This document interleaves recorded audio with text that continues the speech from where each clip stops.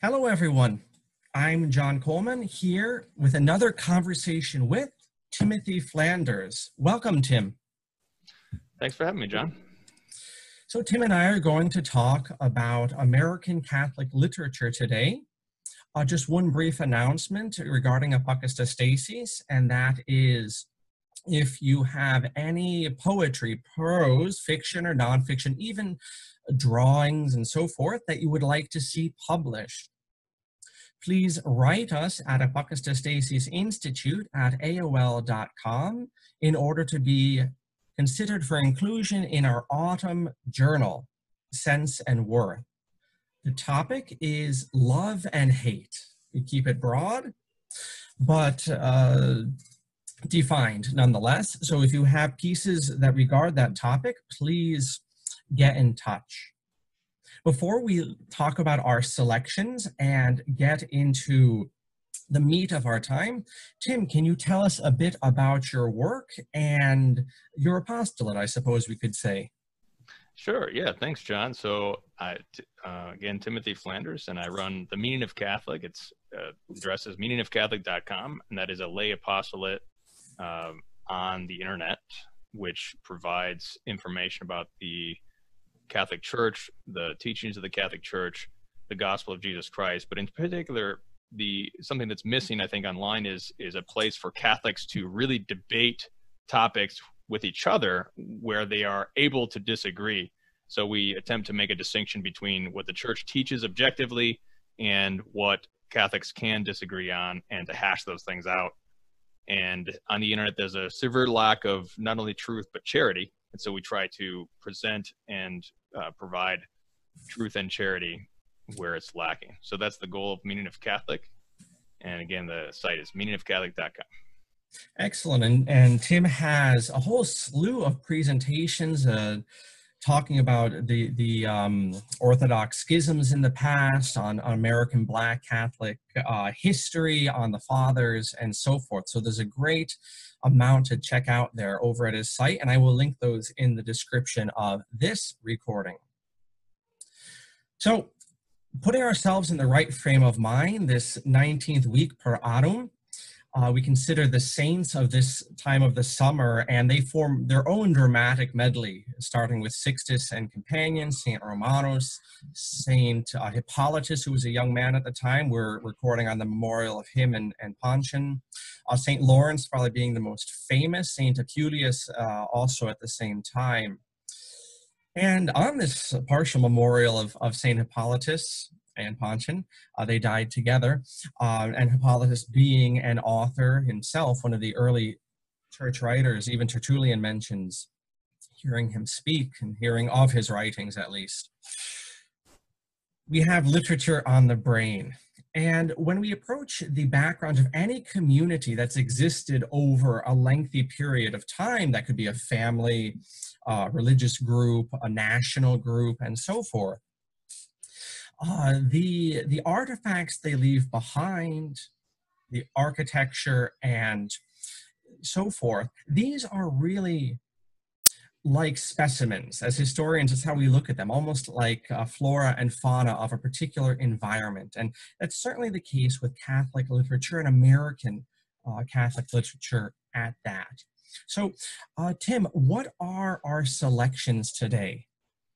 Yeah, we're going to start off with the great 19th century Catholic convert, Orestes Brownson, and he's going to provide a critique of the celebrity philosopher of his day, which is Ralph Waldo Emerson. And then we will go to Graham Greene's Power and the Glory. Graham Greene is a 20th century Catholic novelist, also well respected by secular colleges. And then finally, Flannery O'Connor, and another famous Catholic novelist outside the Catholic world. She's received some of the controversy recently because someone was able to dig up some kind of private remark that she made in a letter somewhere where it seemed to suggest she was racist or something, but it sounded pretty ridiculous to me. Judging from the standards that we speak today, judging a woman who died in 1964 in the South, I think is a little ridiculous. But even so, if Flannery O'Connor made some remark that was even sinful, that's not something that causes us to dismiss her great work. There are so many. I mean, all the figures in history, and besides the saints, have little black marks and even big black marks, which doesn't dismiss their great work. So, leaving aside the Marxist fanaticism out there that's going on with Flannery O'Connor, even in the Catholic world, we'll look at the texts as they appear and take a look at some of their historical implications. And John will be the literary expert among us, and I'll do what I can. Excellent, excellent. Well, I suppose Flannery O'Connor's in good company. There's been all sorts of good skins that have taken the brunt of things the past couple of years in terms of statuary and historical revisionism. All right. So as we consider American literature and American Catholic literature in this recording, it's going to set the stage, bring us back to high school, college, shake off the dust and so forth. We were all thinking of lunch back in those days. No one was paying attention. So here's your nutshell class of things, right? You have a great deal of European settlement in the 16th, 17th centuries that is inherently, like anyone who's moved in your life, that's inherently going to cut ties with your past. By the mid-19th century, what that means, a very literary, very, very self-conscious. It's a journal writing time. It's highly literate for various reasons, not altogether removed from Protestantism, and that background from Northern Europe. And a lot of those settlers would go ultimately to influence what would become America. In a big way, in cultural habits and so forth. It was also because of industrialism and the shift of the clock and the way people spent their days. It also allowed for massive books to be written and read, and a lot of things came together.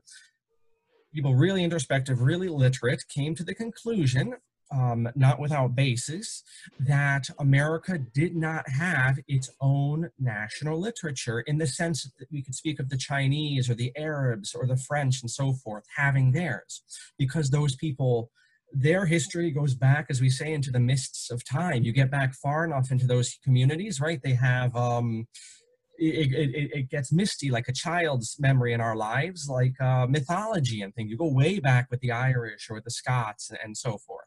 Americans don't have that. This is something very unusual in American culture. We don't have that lengthy connection artistically and so forth. So people in the mid-19th century, you still had the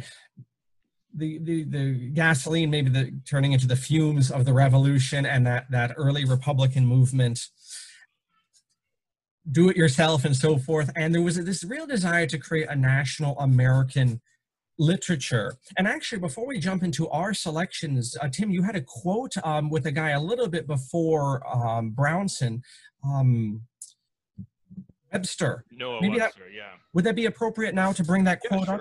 Yeah, so I think this is very, and this will tie in when we talk about Graham Greene and the Marxist attack on the church in Mexico.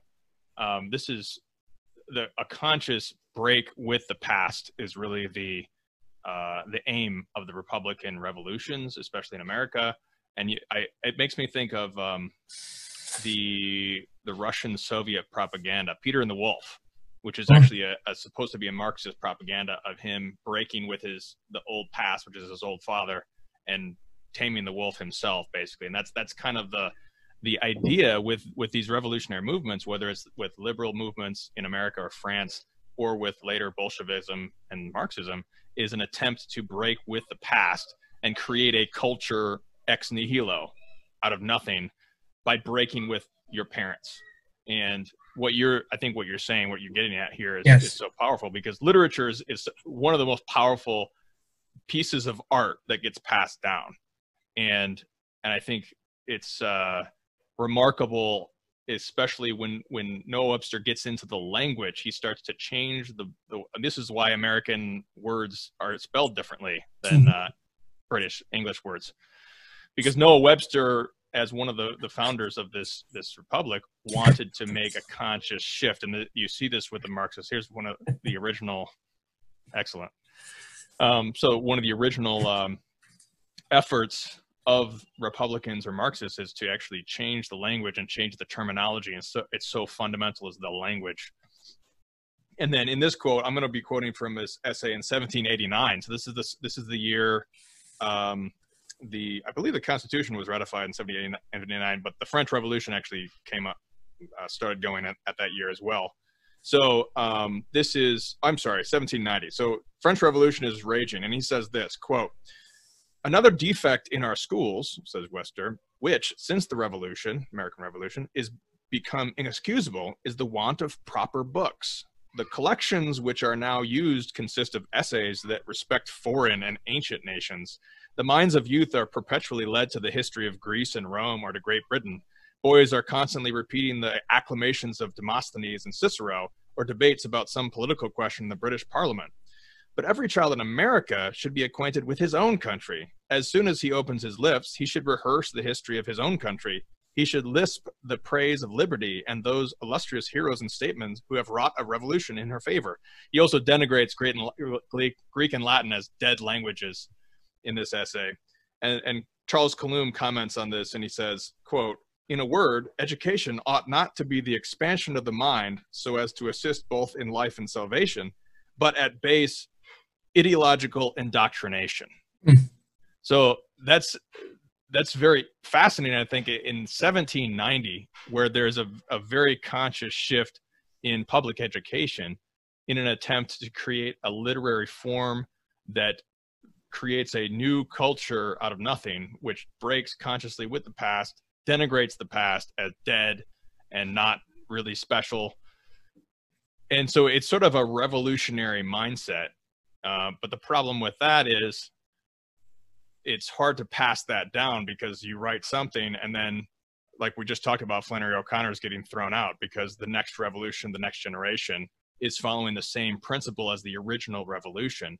And then they want to throw out the art and throw out and change the literature. And so since the foundational principle is revolution against your parents, it's difficult to pass that down.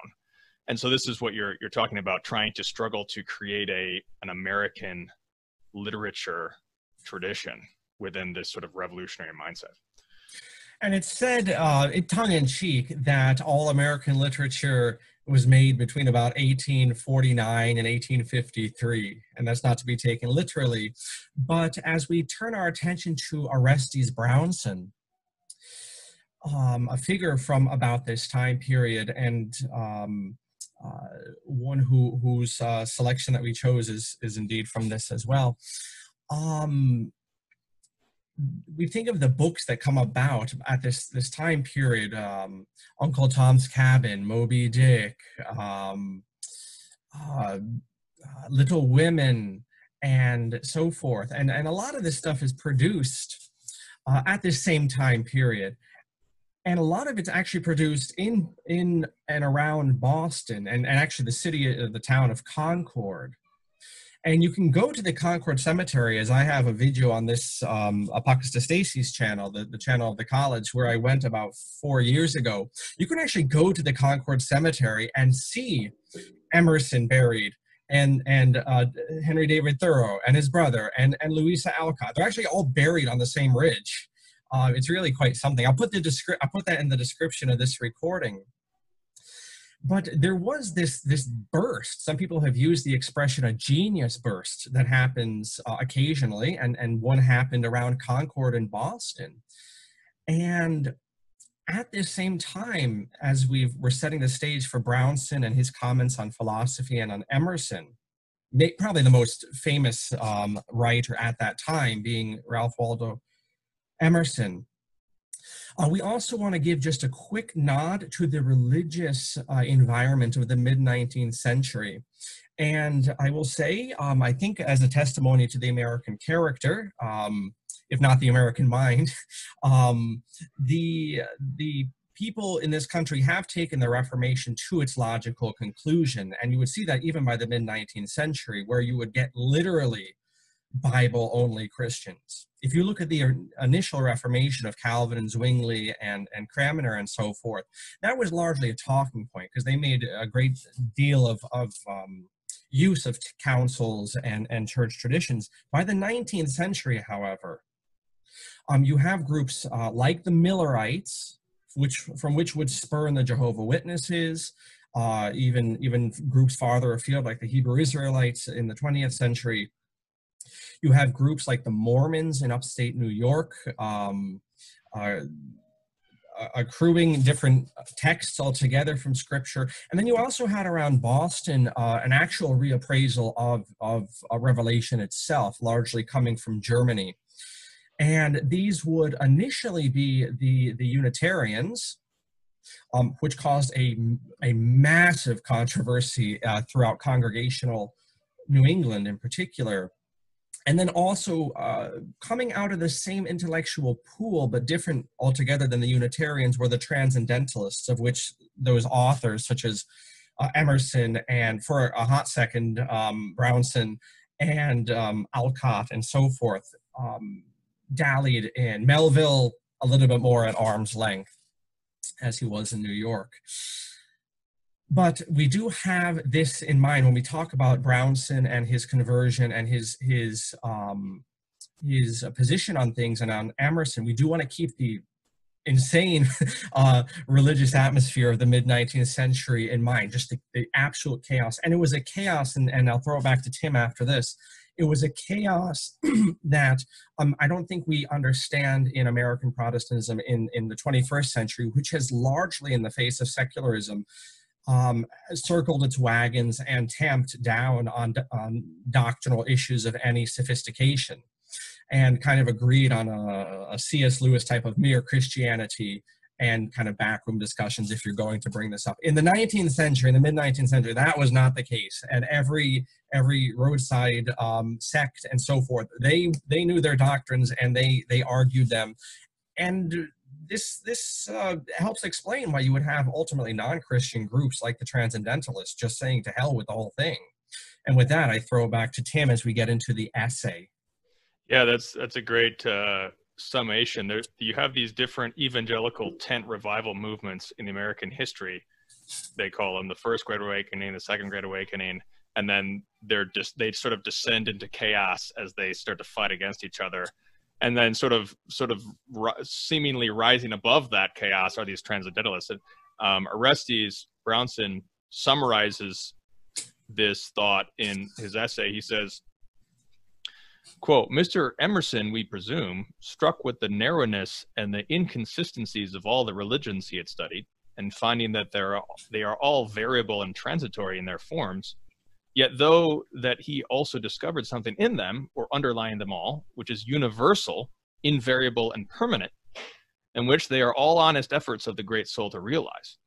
He therefore came to the conclusion that the sage can accept none of these narrow, variable, and transitory forms, and yet can reject none of them as to the great, invariable, and underlying principles, which in fact is all they have that is real or profitable," end quote. So he's kind of, and he adds that he was a part of this Boston Transcendental movement from about 1830 to 1841, where he first began to turn towards Catholicism. But he's identifying and sort of sympathizing with Emerson as to this religious chaos that's going on, and recognizing that the one commonality in all the Protestant sects is their variable and transitory nature, that they are constantly changing, dividing against one another over all sorts of things. And he identifies the Transcendental movement. It's basically to transcend this. He says, to distinguish between the transient and the permanent in religion was the common aim of the Boston movement. And so that is sort of an honest effort that he sees in the Transcendentals to try to overcome a serious lack of philosophical grounding within all these warring parties. Excellent. We won't get into the discussions of Plato and Aristotle and so forth, which Emerson gets into. That would be maybe more of a seminar recording, or at least a seminar length recording all to itself, but very insightful. that Brownson does bring up the affinity of Plato with heretical groups throughout history, whether it was in the early church, or it could tend towards that, although he points out many of the fathers were, like Augustine coming up on the 28th, were fond of Plato, but he does mention Plato at such length in the essay on Emerson, which I will put in the description of this recording as well on BitChute and YouTube. Because remember, audience, this takes two to tango, right? Tim and I put in our time to prep for this, but if you want to understand what we're saying, you have to read these texts too, just by the by. We don't want to be consumers. We want to be active learners here.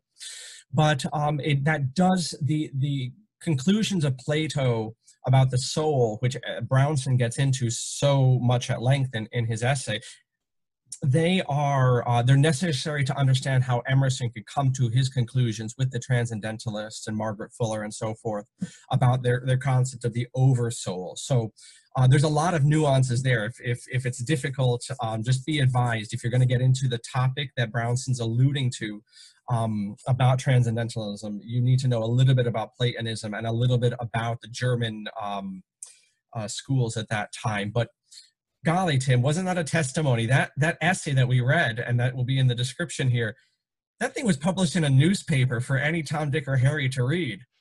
Yeah, it does witness to the intellectual fervor. Despite what we're talking about, there was, I believe it. I can't remember if it's de Tocqueville who mentions it, who observes that these common American farmers are reading Greek and Latin. Is it de Tocqueville? Do you recall? De Tocqueville makes a similar comment. Actually, Henry David Thoreau, or maybe they both make comments on their own. I know Thoreau, as he was walking around the woods of Concord, at one point writes, I think in Walden, maybe a walk in the woods. One of those, he did a lot of walking and thinking. But he says he came across a peasant farmer in Massachusetts, plowing, and it was lunch break, and he pulls out the Iliad in Attic Greek and starts reading it. Yeah, and that's remarkable, because I studied Homer in Greek in college, and that's pretty much the most difficult text in Greek. It has innumerable Greek words that appear nowhere else in the whole entire Greek lexicon. It is the work. So this type of thing is sort of strange, and what you're saying to us, there was enough intellectual fervor where you could publish this thing in a newspaper. This is a very substantial philosophical essay. How many words is this? Like 10,000 words? It's quite large. He has many Greek and Latin words that he's making reference to. It does really play into kind of what I claimed at some of the beginning remarks of this show, that the revolutionary principle is about breaking with the past, and I think that abandoning the common philosophical discourse is part of that effort. And here we are today, where it's very difficult to make a rational argument in a newspaper when this type of thing is. Rationality just doesn't sell anymore. So maybe it's sold at that time because people were interested. But that is that's an interesting, lamentable remark and observation of the 19th century that we definitely have lost today.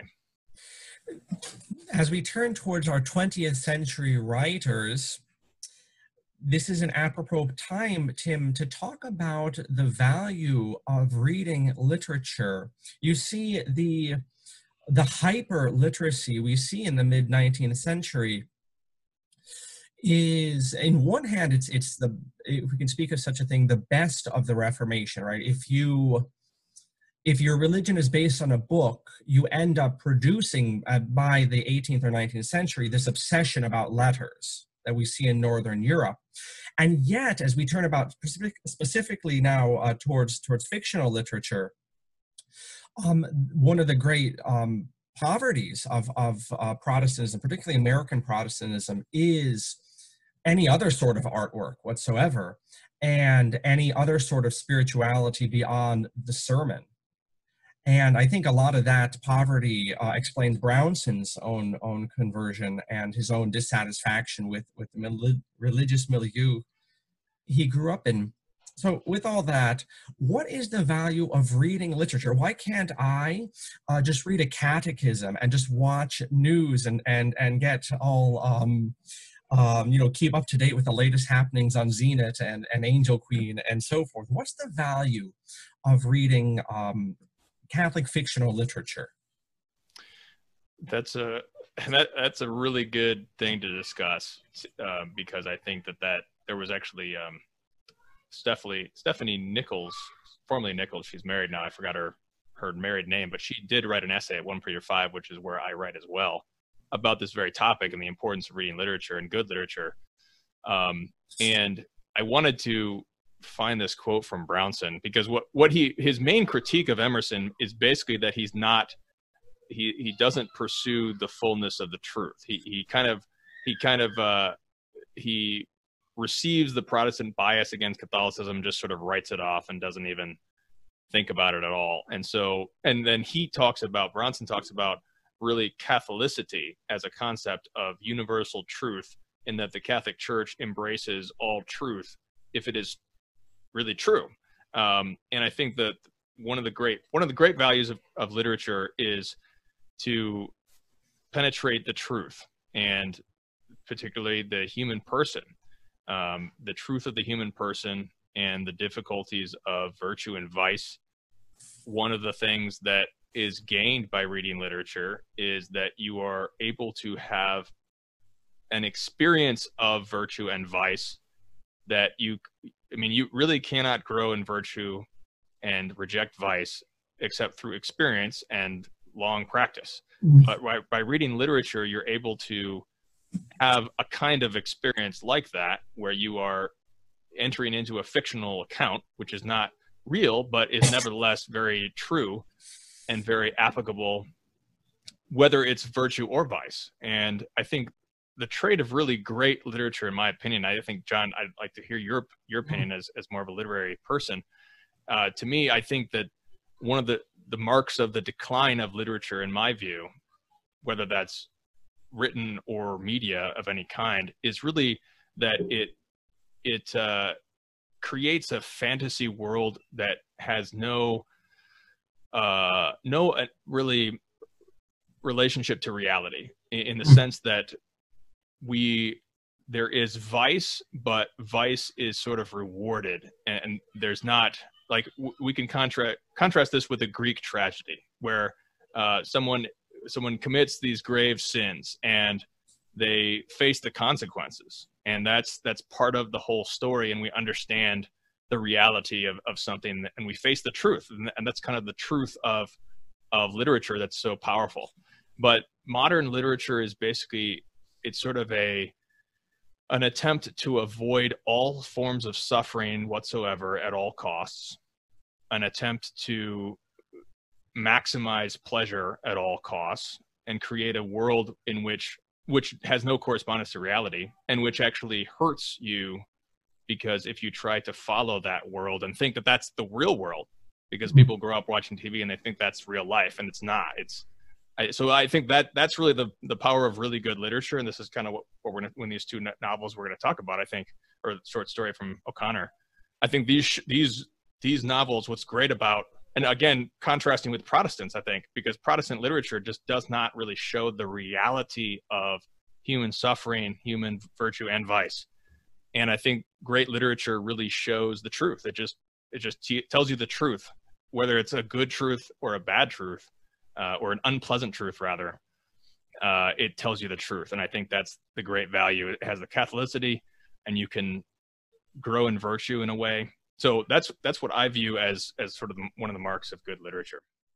Yes, I think it's also interesting in the context of your comments just now, Tim, the fact, and you mentioned so suffering and then sensual pleasure in modern media, or even contemporary media, closer to home, making that distinction between the two words, that there's no suffering, or suffering is, if it exists at all, is avoided, or it just defaults into almost a pagan notion that, only people who suffer were bad people, and keep it moving. there's that unreality, and yet very often the spicy sensual stuff, which finds itself overused greatly in all sorts of media, not the least of which being the visual, very often that is justified by, well, it's real life. It's real. So there's an ignorance of one huge aspect of life, and in this fallen world, probably a lot more prominent than the sensual, and that is the suffering. That's ignored, even though that's more real life in the way I'm trying to set it up than the spicy sensual that is tiresomely used in tropes in the 20th century.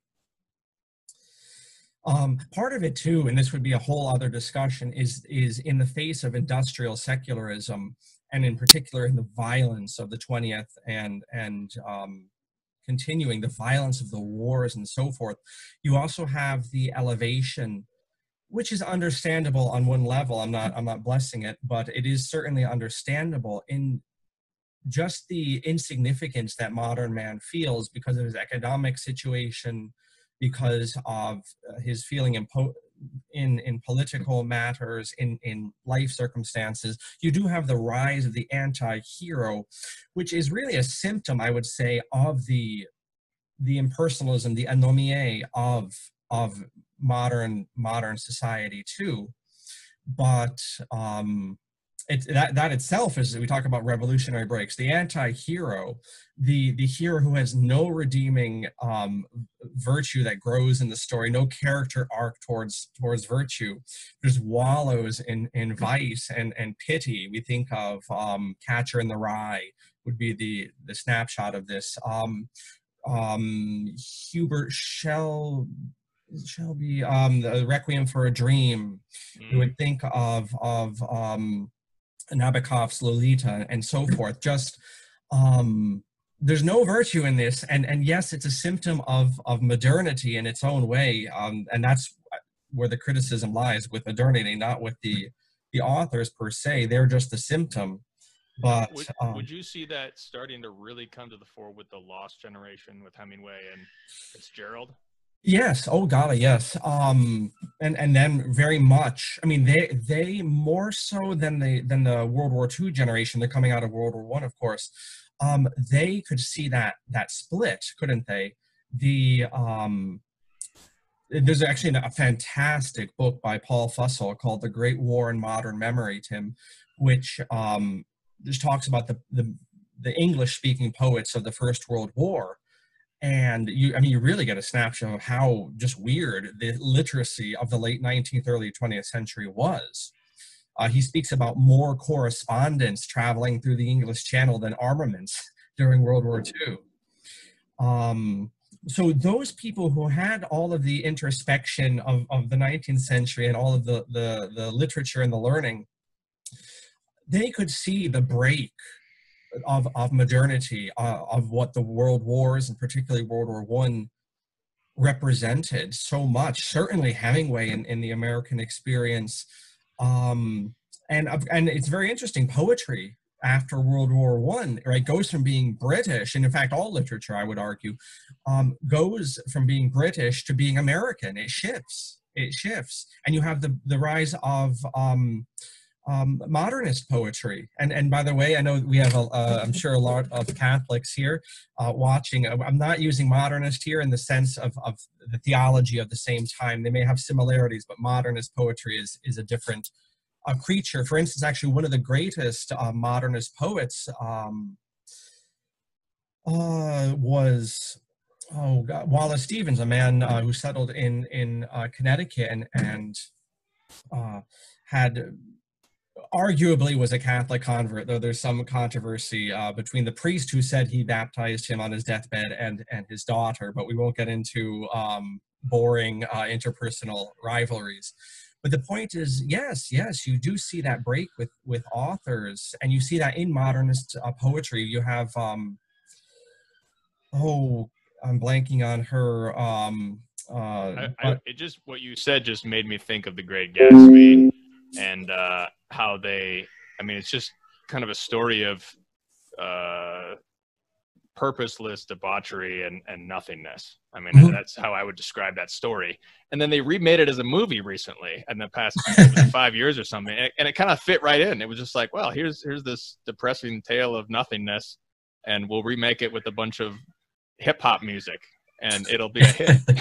And I think that really shows the correspondence with sort of the same revolutionary principle, rejection of purpose, rejection of truth, meaninglessness, and the same kind of theme coming through.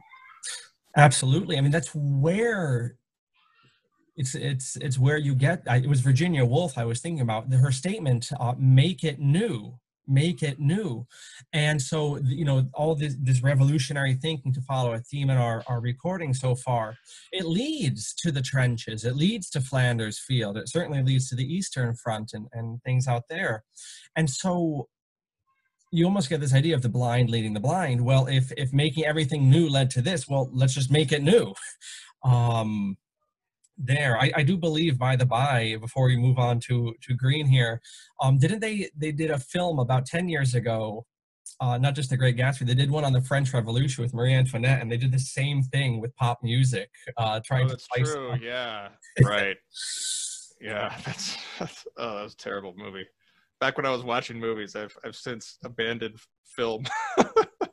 But the authors that we're about to talk to, Graham Greene and certainly Flannery O'Connor, they're writing at a time, as Marshall McLuhan, a contemporary of theirs, would note, that visual media of the sort that causes Tim and I such angst here, with its use of musical choices in historical themes. These authors, Greene and O'Connor, they're really having to contend with a public which is reading less and less, even in the mid-20th century. And I make the point that both our selections, and we'll begin with The Power and the Glory, are significantly shorter than 19th century novels, and that's not a mistake. People's attention spans are listing, and we can see that in both of these pieces here, and in books in general. They get much shorter in the 20th century.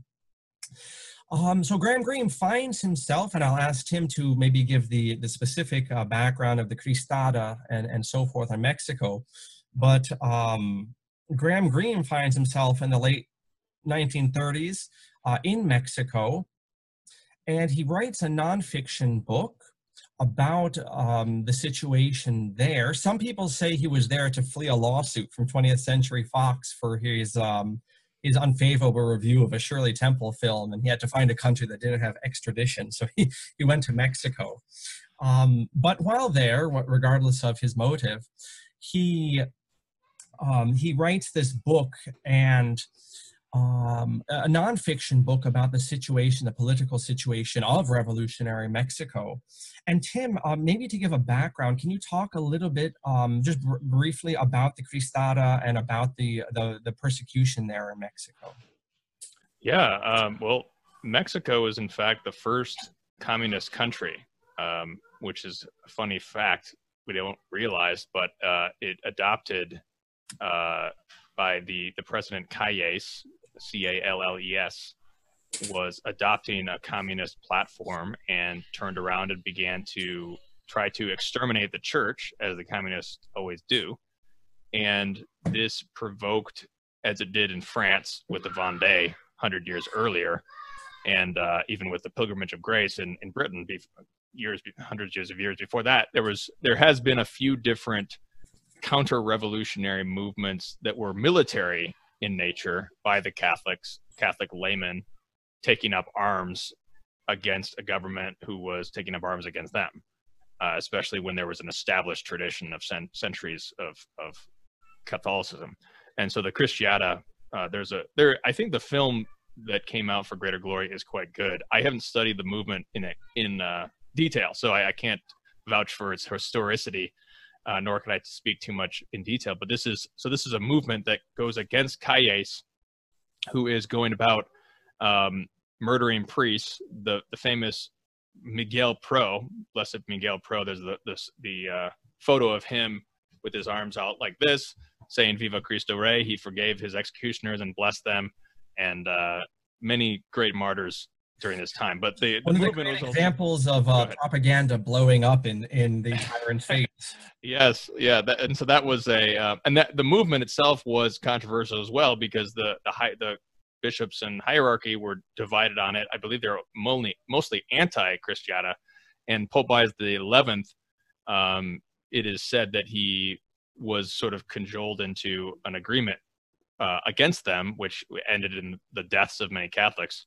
So it was a very difficult time, and the story that Graham Greene gives us is, I think it's a great example of what we're talking about, the example of truth, where we have this whiskey priest who's a very corrupted man, who's a priest who is struggling in this time period of persecution with his own duties and his own sins. And I think it's a great juxtaposition between sort of the worst of the Catholic Church, corrupted priest, and the best of the Marxists who are fighting against him. And I think that's a very powerful juxtaposition that our Catholic author gives, because he sort of, I think, tells a lesson about this whole struggle between the Catholic Church and Marxism, which is still going on today, especially in our American context.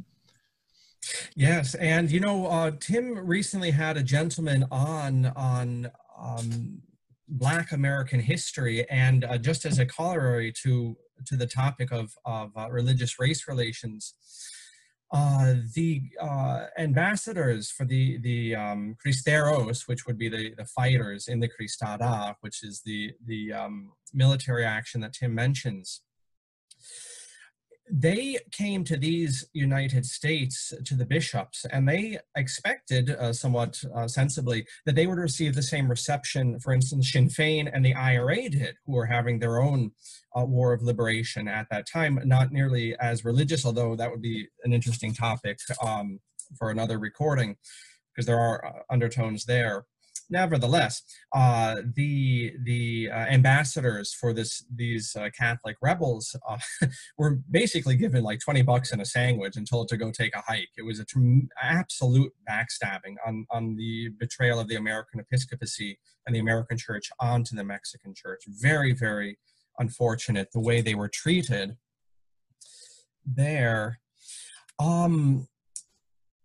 And before we dive into the themes in the book, I came across a quote here, because, you know, Flannery O'Connor also touches on this. Definitely Greene does. They also step on the toes of the pious, not on orthodoxy and on the faith itself, but on certain of the comeuppance of the pious. And the Power and the Glory received a censure from the index from that office, and I know there are people who long for the days of the index to be back, but it would continually bring up all these examples in literature where there were these misunderstandings. So I'd like to read this quote from Evelyn Waugh, himself a convert from the world, talking about this controversy over the Power and the Glory. But there were many changes in the church that are regrettable in the last half century. For my own opinion, I don't think the index going away was a bad one, though. Waugh says regarding Greene, "The Archbishop of Westminster read to me a letter from the Holy Office condemning my novel," so he's speaking about Graham Greene, "because it was paradoxical and dealt with extraordinary circumstances in Mexico. The price of liberty, even within the church, is eternal vigilance. But I wonder whether any of the totalitarian states would have treated me as gently when I refused to revise the book on no caustical ground that the copyright was in the hands of my publishers." So for the attorneys come to the rescue.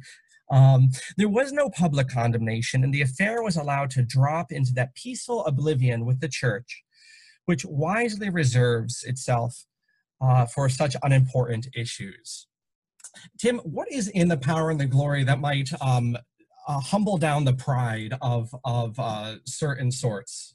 What might not offend the piety or the doctrine, but what is it about the Power and the Glory that might cause a controversy?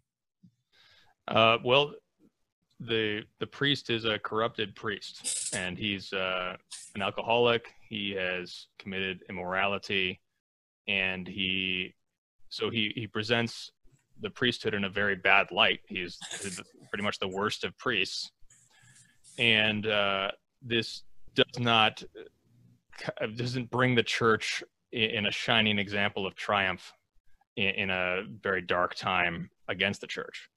And so that's very controversial, because we all want the saints to be, the saints are our heroes, and we read their lives and we want them to be our heroes. And we have sort of a very difficult figure as our protagonist in this story, who is very contradictory, very weak.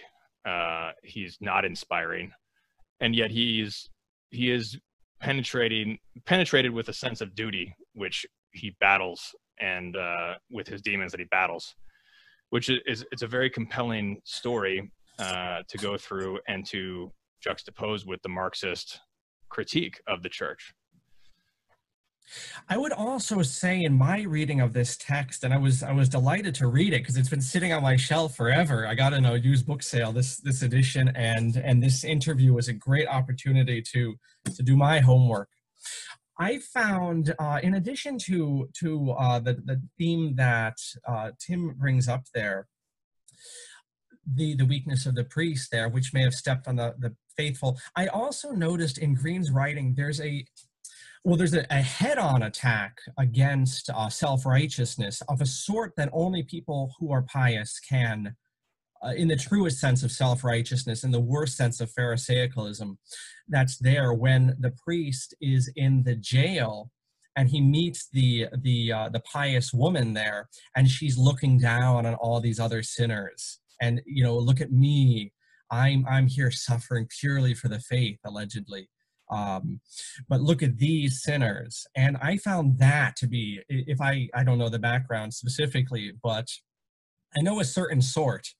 And if I had to put money on it, I would say it would be those critiques in the book of the pomposity which certain personality types can fall into, and the assurance and the self-righteousness that Green just takes and just decks with his pen and his typewriter so deftly.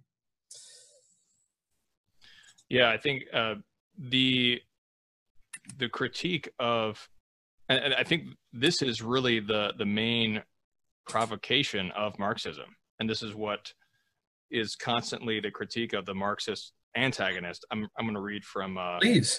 What is this? Chapter 3 of part 3, where the lieutenant, the antagonist of the priest, says, we have ideas too.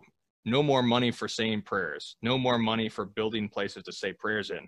We'll give the people food instead. Teach them to read. Give them books. We'll see they don't suffer.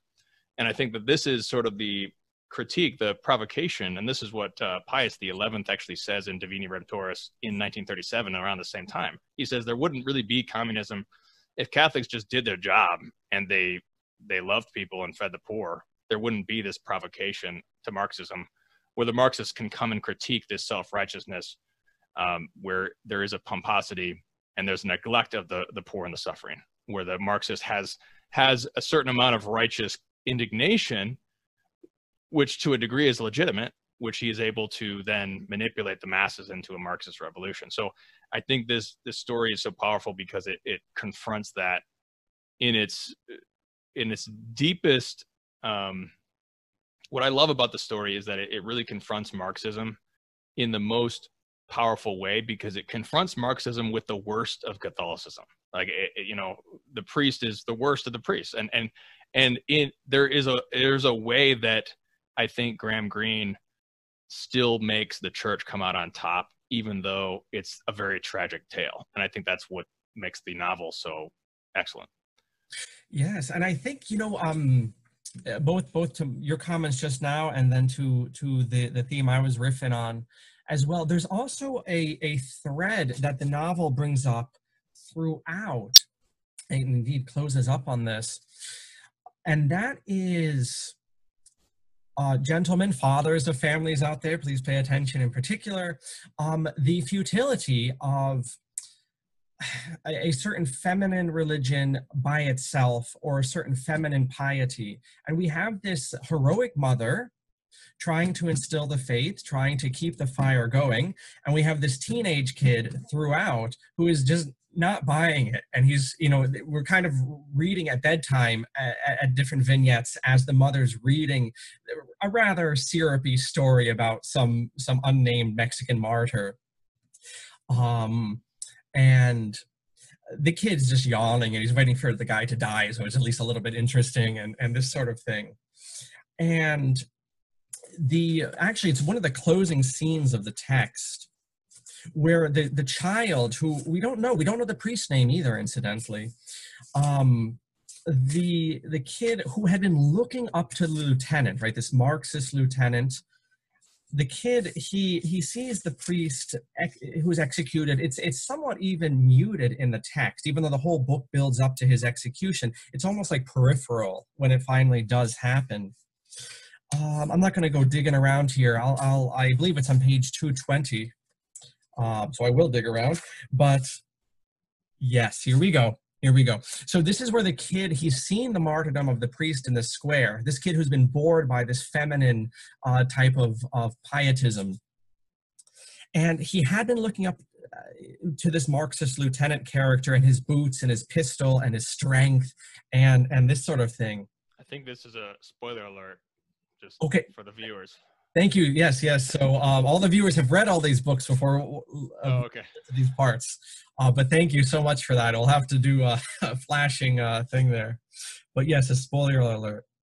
But this is where the kid changes, because he sees virtue in action. He sees an action being the masculine principle. He sees it and he acts on it, and grace moves him. The child squatted at the top of 220 in this Penguin edition, beside the window, starting out, and behind his back came a muffled sound of small girls going to bed. It brought it to home at once to have had a hero in the house. The whiskey priest had visited the house and had kind of been shown the back door pretty quick, you know. Though it lasted only for 24 hours, there was a hero here, and he was the last. There were no more priests and no more heroes. He listened resentfully. Now it's resentfully to the sound of booted feet coming up the pavement, the man he had looked up to. Ordinary life pressed around him. He got down from the window seat and picked up his candle. Very powerful here. Zapata, Villa, Nador, and the rest, they were all dead. And it was people like the man out there who killed them. And he felt deceived. And I found that such an insight.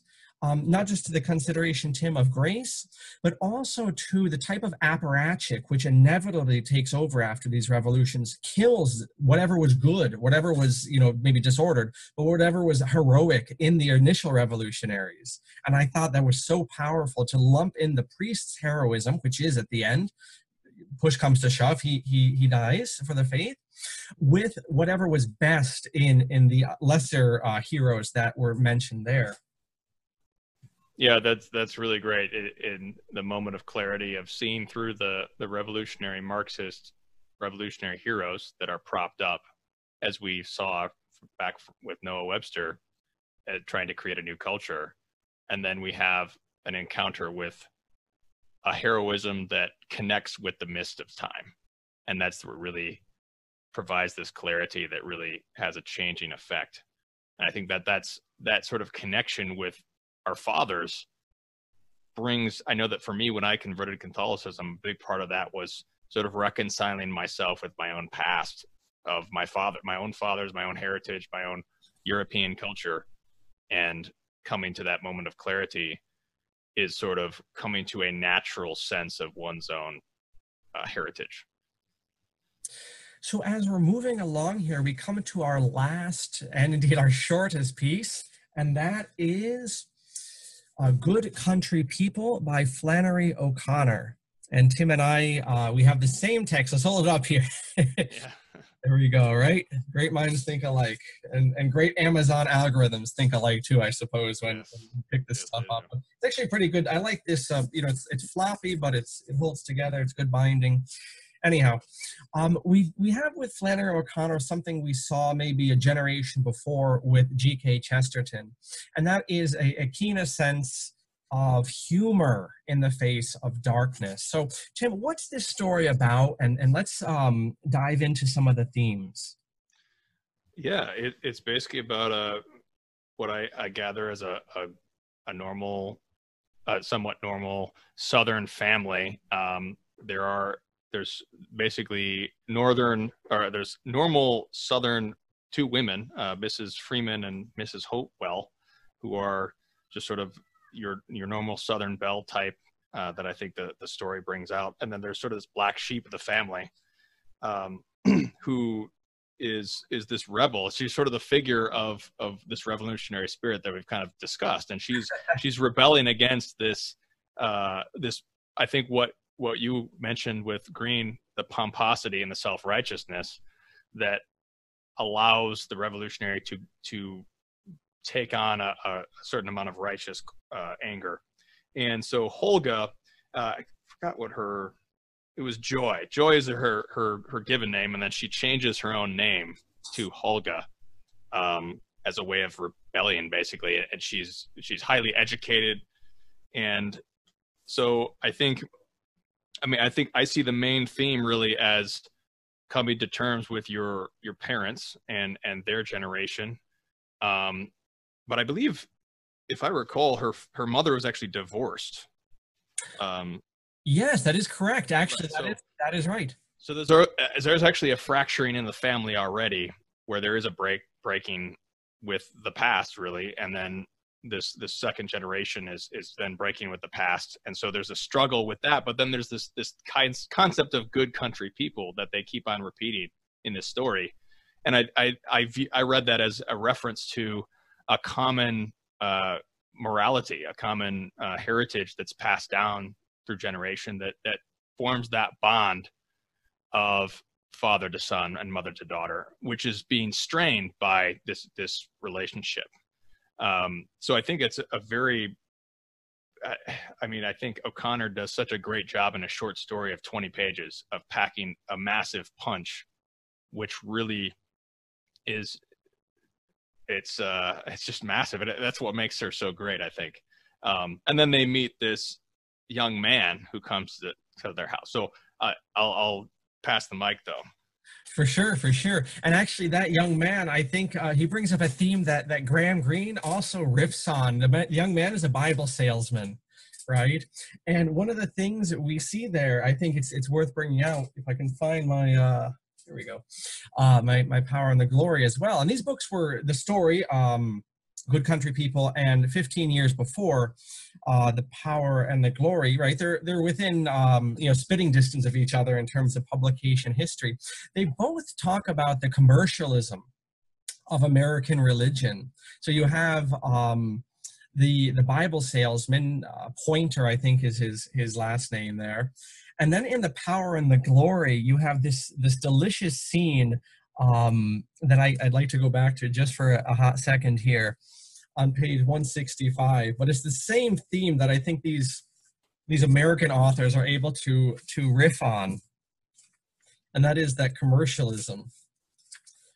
So the whiskey priest in our previous story, he goes into this house of the Americans and he finds a Gideon's Bible, right? The Bibles, I think the Marxists have kicked them out of the hotels, but these Bibles that you used to find when I was a kid in every hotel, right? Good old King James. And he reads the index here.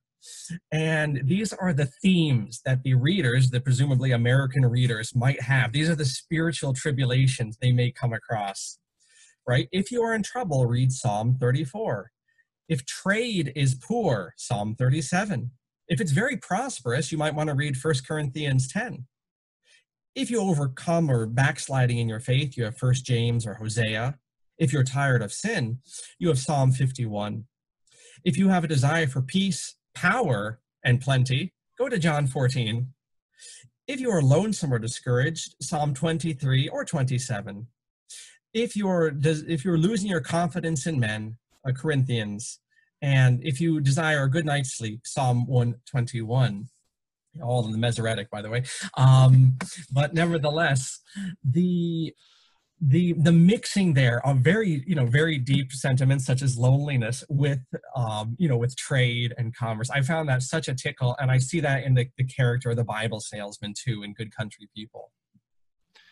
Yeah, it's really, I guess since we're giving away all the endings here, spoiler alert again, go read the text. It's not that long. Yeah, it really, I really thought this story was incredible. I'd never read it before, because I think that what's so interesting is the figure of Holga as she attempts to corrupt the Bible salesman who puts on this show of being very pious.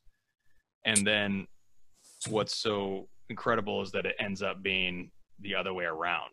And I think that's, and the theme of Good Country People, I think it's such a powerful picture of the breakdown of the family and the breakdown of tradition and culture in this whole story, because it really shows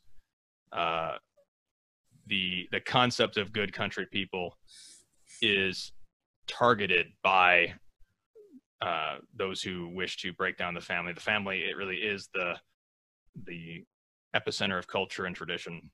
And also, particularly for this story, it is the shelter for the children and the protection from the world and from evil in the world. And I think that I think that the great truth of this story that comes out is that the Holga's rejection of the family, in a sense, leads to her own threatenings on her as well, because it actually comes about through that very rebellion. And I think that's a great truth, I think, that I see in the story. Something that impressed me is in the second reading, and that's something I'm a great criminal in doing, is not doing second and third and fourth readings of things. And so I'm the head of that criticism there, and the most guilty. But I think it's an art form that's lost, is rereading things. But I did have the chance to reread this for this presentation this morning, and one line jumped out, and that's the benefit of rereading, is you'll see things you don't. That's why, the Bible, you go in cycles and things, right, in the liturgy. Things jump out, and one little line jumped out at me. And that is, as she's trying to seduce him, and she knows what's right, and this, that, and this guy's just some hillbilly from the country, and he turns out to be a shyster. One little line said that she didn't pay much attention to her surroundings. And because I think he points to the barn or something like that. And she, I can do that, and this, that, and the other. But it brought my attention to early in the novel, it mentioned how this character, Holga, or Joy, got her physical notability. She's an amputee, right? She lost a leg. That's a trope throughout the story, as you'll find out, viewers. And how, do you remember, Tim? I don't want to put you on the spot. We'll have a high school pop quiz. Do you remember how she lost her leg in the story? Was it that she wasn't watching or something? I don't recall. Yeah, it's a little detail. She lost it in a hunting accident at 10 years of age. Yeah, was shot off in a hunting accident when Joy was 10. Right. And whether it's that terrible misfortune or the terrible misfortune which concludes the story, we have in that, you can see this character trait that Flannery was able to identify, which is a human trait, isn't it? The heedlessness. And so we see that in her pride, in the truest sense of the word, in the negative understanding of that, that vice of pride, this is something that doesn't just lead to the ultimate misfortune of the little story, but we can connect it to also what would a 10-year-old little girl be doing on a hunting trip except maybe pestering the hunters or being in some place that she shouldn't have been, and never paying attention to her surroundings. Yeah, that's a really great observation, John. And I think that goes into just what we're talking about with this sort of revolutionary theme we have going on. with it is really the rejection of reality. It is really this movement is an attempt to suppress reality, and that's kind of what we're talking about with literature. And that's I think I thought of before when we were talking a little bit about film. If you compare the Jesus movie, Jesus of Nazareth, which was made by Protestants, you compare that to the Passion of the Christ. That's sort of what we're getting at, because the thing, Protestant spirituality is sort of about creating an emotional experience. And I was a Protestant for most of my life, and I deeply respect many Protestants for their faith and their devotion. But the spirituality is very impoverished because it's very much about creating a emotional experience, which is sort of an emotional high or even an intellectual high through a sermon. And I think that that is an attempt to escape reality and not face suffering. And I think the Marxist or revolutionary is also trying to create another world. And like we talked about with the decline of literature in media, it is an attempt to shirk reality and get outside of reality and escape reality in their attempt to escape the suffering, because they don't have the cross. They can't face the suffering because they don't have the cross, which is a pity, really. But I think what you're bringing out is such a powerful observation of not being aware of your surroundings and really not having the sort of common sense, we might say, to face reality. But also, I think the wounding that causes, either through sin, either it's our own sin or the sin of our parents, like we talked, this is a divorced family, or different things like that, sins that are done to us or sins that we commit, which darken our intellect and cause us to be wounded in some way and make it even more difficult for us to embrace reality as such. I think that's a very powerful observation, because she really does not pay attention to her surroundings, and it is to her misfortune. You know, you make the film comparison there, and I want to make a literary one, but much like Tim, I do want to say that if anyone's watching from the Protestant world or background there, the critiques we've made are of the traditions, of the ideas. We're not speaking to the virtues of the people themselves, which do exist. So I hope these critiques that have come up are taken in the right spirit. And with that being said, I was thinking in the context of the first part of our discussion, the comparison between Dante's Commedia, this poetic masterpiece, and there is actually a Protestant analog to that, and that's of course Pilgrim's Progress.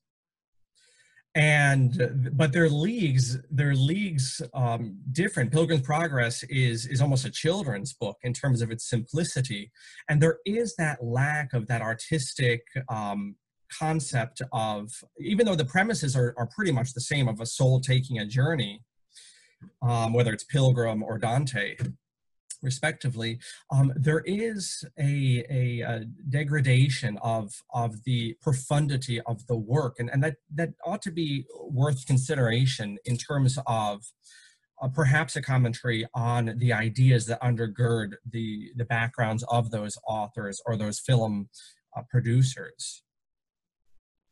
Yeah, I think of definitely the profundity, which is penetrating the reality of the situation.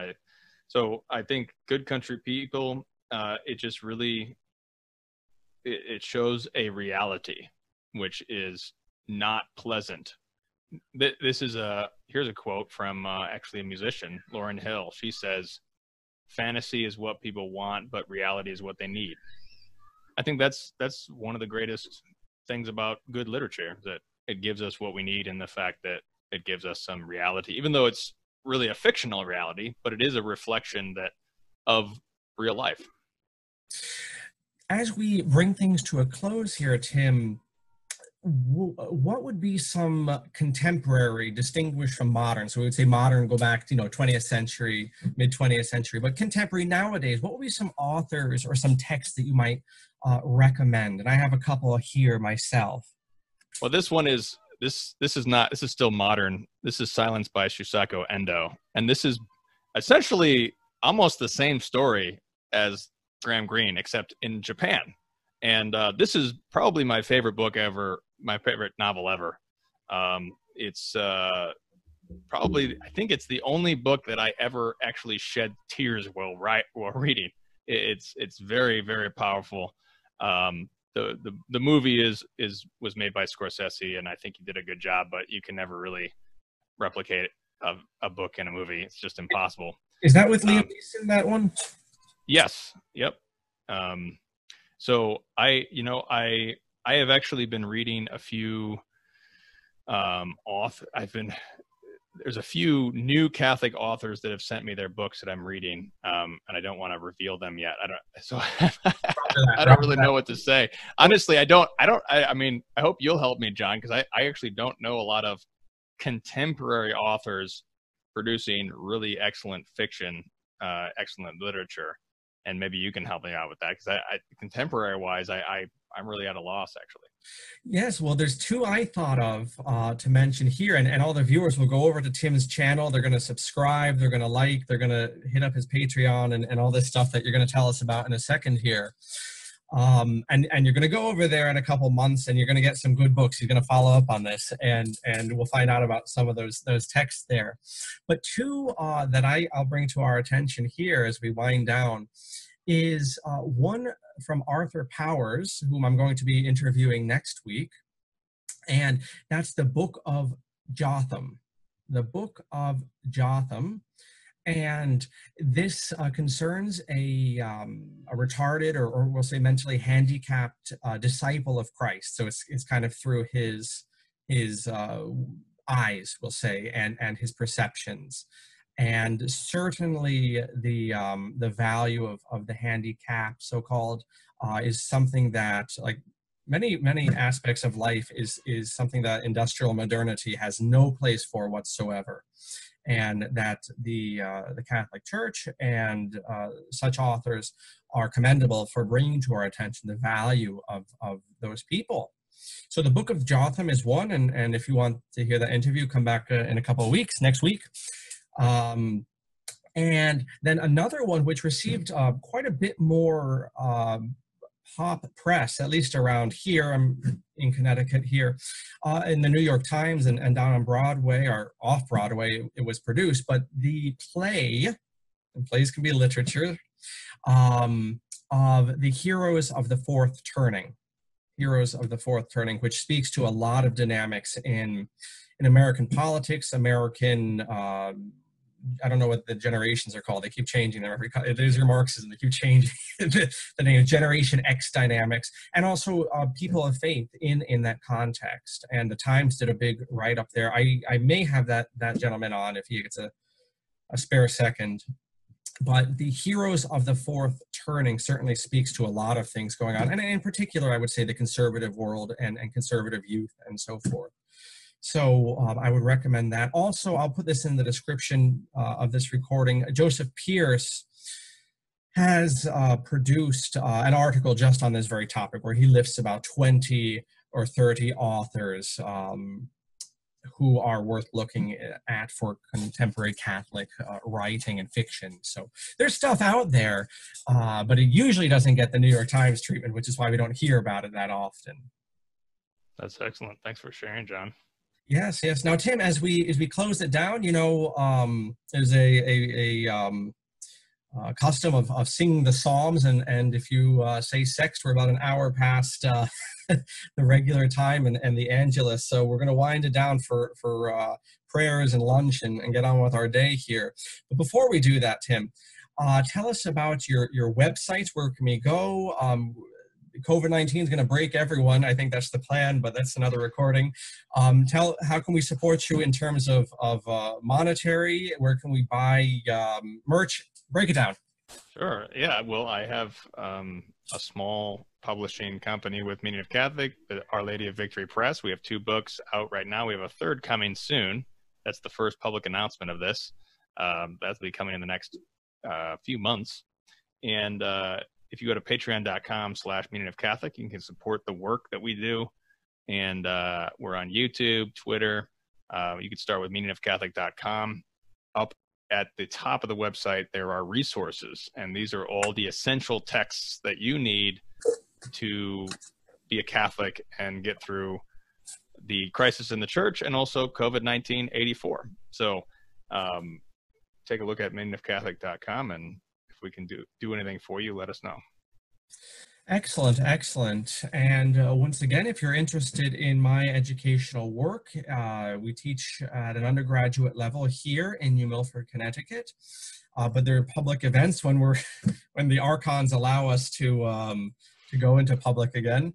There are things at libraries, history societies, schools, museums, presentations that we do, as well as all this online stuff. So the central clearinghouse of all that is ApocatastasisInstitute.wordpress.com. You may write me, John Coleman, at ApocatastasisInstitute at AOL.com. Timothy Flanders, thank you so much for your time. Please stay on here. Thanks, John.